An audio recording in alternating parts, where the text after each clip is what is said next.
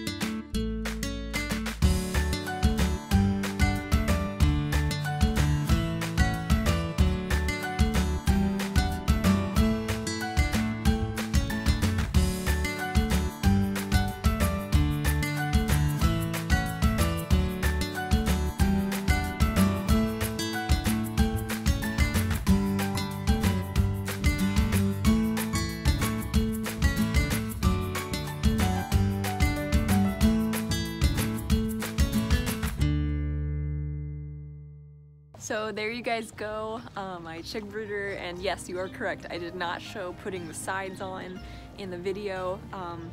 That day I actually ran out of time. It was starting to get a little bit dark on me, and also it was kind of starting to sprinkle, so I had to go in. We were out of plywood, so I actually couldn't finish it that day, and Jameson and I had to run to Lowe's this last weekend. The chick brooder finally got done. So literally a day after I got the chick brooder done, I received an email from Meyer Hatchery saying that my chicks had shipped. I will show you guys what happened when I finally got my box and got home yesterday and opened it. Alright, so this is what a Meyer Hatchery order looks like. And carefully open this up.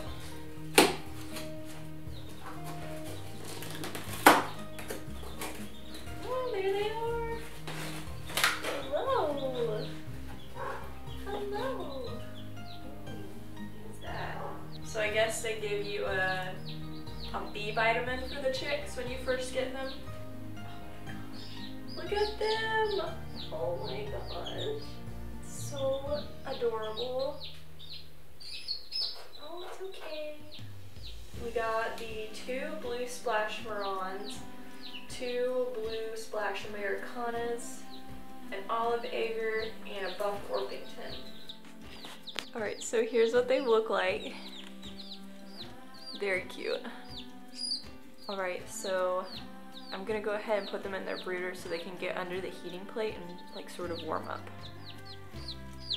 Apparently, the water is a very fun thing.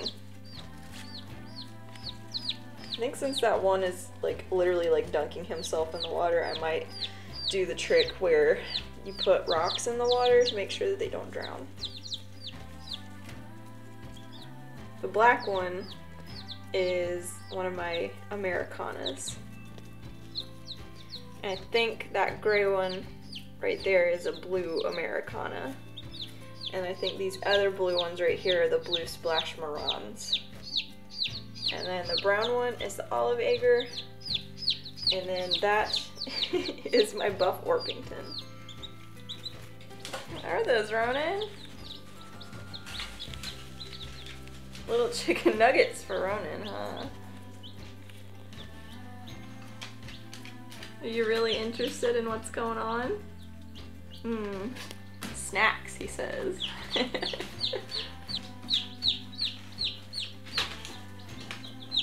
do you think?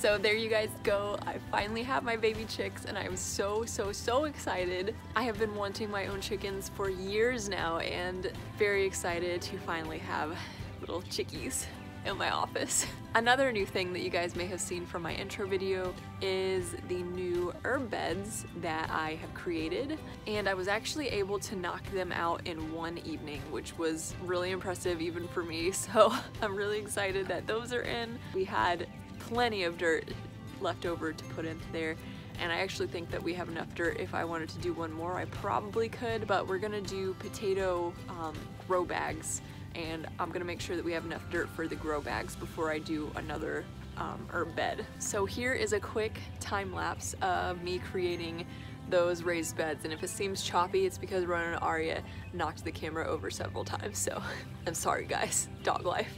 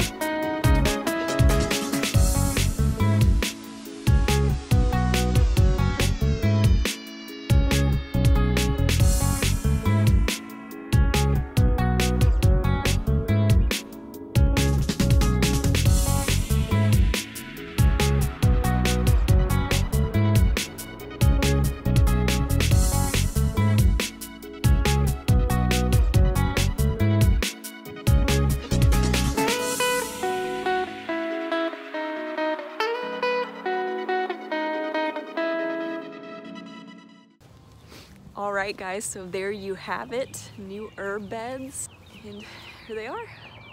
Look at that.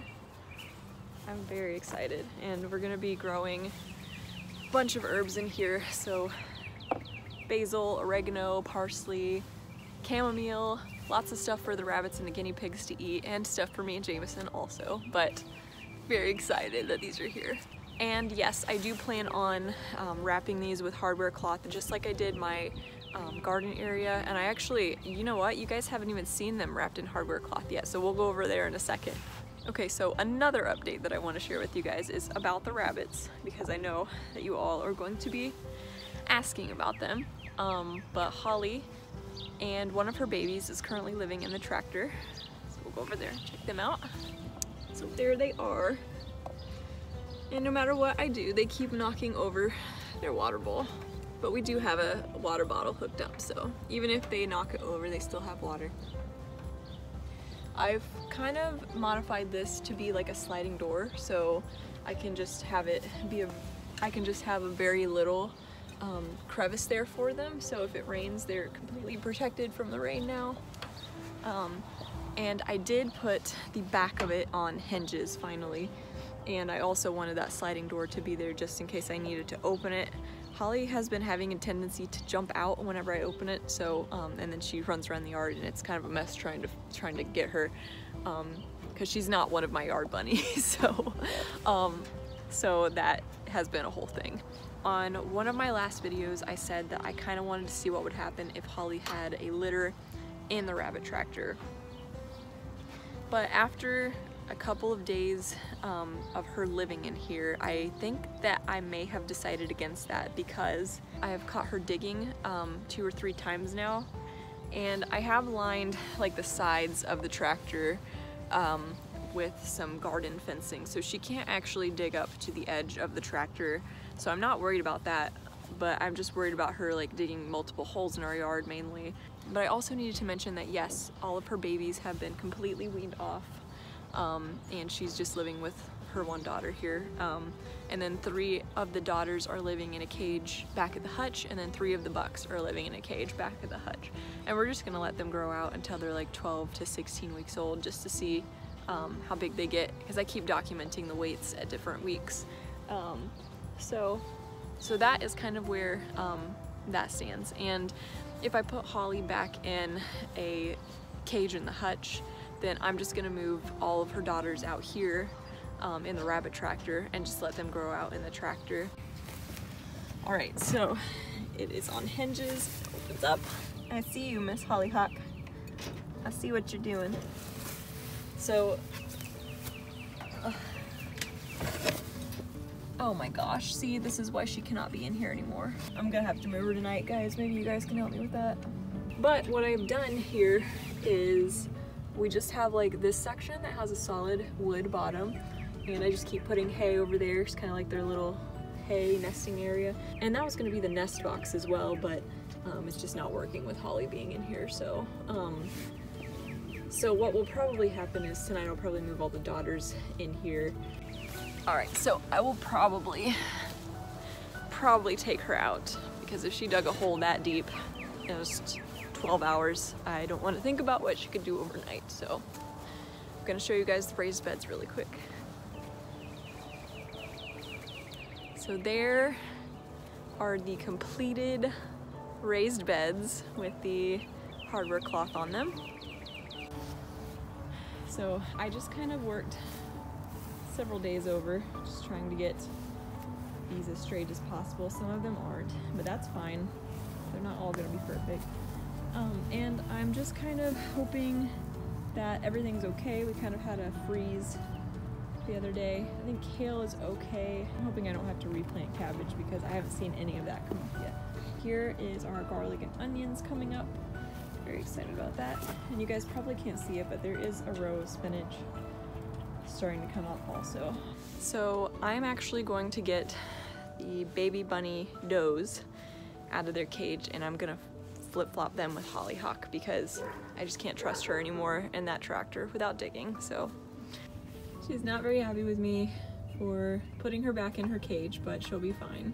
I'm not worried about her because she got this moody during her last pregnancy too. I think that she's just a broody, moody doe. So that's kind of her thing. But she produces very sweet babies. So you're a good girl, Holly. Good girl. You're just very moody. I'm sorry you have to go back in your cage. It's the safest option for you. Hey, little bun buns. These are all of Holly's girls, all 4 of them. And they're so gorgeous. I'm so excited about how they all look. That one right there is very silvery already. Hi. They're really enjoying going in and out. I think they really like the cave feature now that I've got it covered more. And just in case you guys were wondering, this is what I was talking about when I said I had garden fencing up on the edge. It's just to prevent them from digging anywhere near the edge of the tractor. So, kind of helps with that.